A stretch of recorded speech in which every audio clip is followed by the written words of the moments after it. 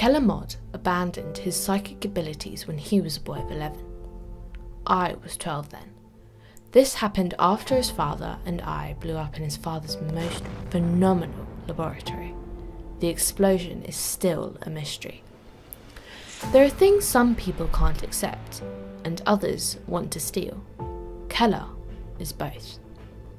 You see, years later he brought back a dead man after a truck crash, and then a drowning victim, and finally Violet, who had frozen to death. He calls them mistakes, I victories. While most refused to believe any of this, one man sorts him out, violently. Then, well, things got complicated.